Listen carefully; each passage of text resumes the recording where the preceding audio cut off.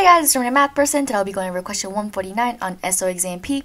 So pause the video real quick and try this problem yourself. Okay, assuming you already attempted it, let's just dive right in. So not gonna lie, this problem actually stumped me because there's so many things happening in here, right? But if we take it one by one, it's a little bit easier. So for example, I'm gonna assign X to be the number of accidents. So then number of accident is a binomial distribution, right? Because you can either have an accident or not have an accident. With n being equal to 3, there's 3 accidents, and probability of each accident being equal to 0.25. Then because we know by binomial distribution, we know the expectation of x then is equal to n times p, which is equal to 3 times 0.25, which is equal to 0.75.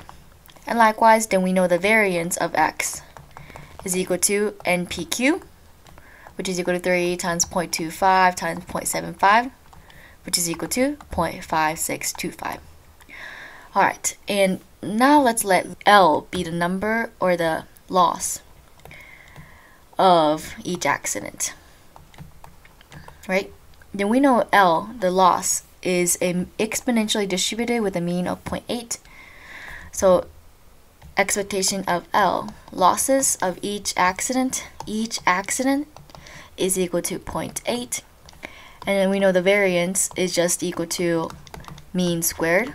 So that's going to be equal to 0.8 squared, which is equal to 0.64. Let's let Y be the reimbursed loss due to each accident. Then because we know that 70% is reimbursed, we know the unreimbursed part is 0.3. So that's going to be 0.3. Y is equal to 0.3 times L.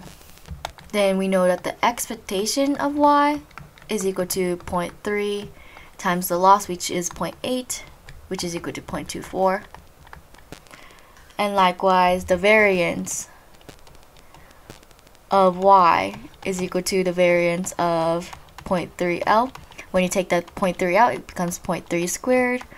Variance of L, so that's equal to 0.3 squared times 0.64, which is equal to 0.0576.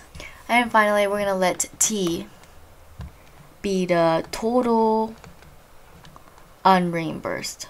Total is just through all the accidents added up together. And what are we actually looking for? Oh, we're looking for the variance of the total unreimbursed loss. So we're looking for the variance of T.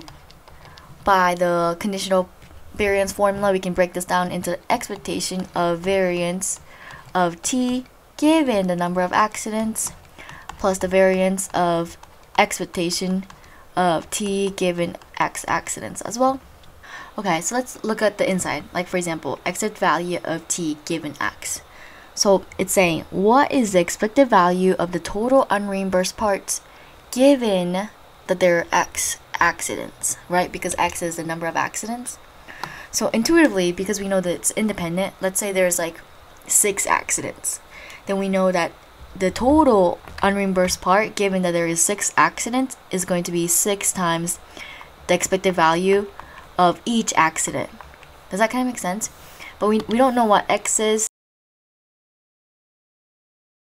so we can just say this is equal to X. I hope that kind of makes sense intuitively.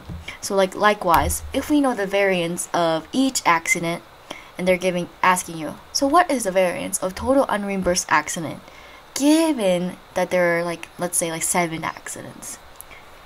Then we know that it's going to be, given that it's independent, it's going to be 7 times variance of each accident. But in our case, 7 is going to be just X because we don't know how many accidents are going to be. So it looks like this now, right? Keeping the outside shell on here. We know what variance of Y is. It's right here.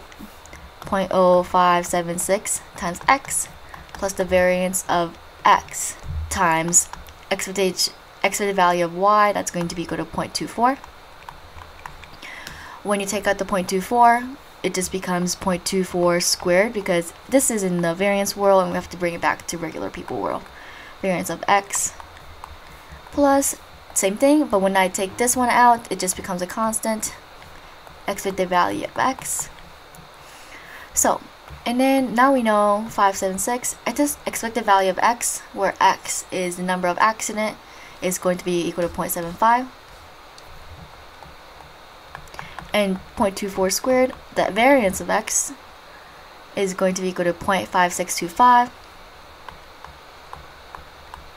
So then this is equal to 0.0756, which is our answer B. If you guys have any questions, feel free to leave them down below. Otherwise, as always, make sure you like, subscribe, and share. Bye!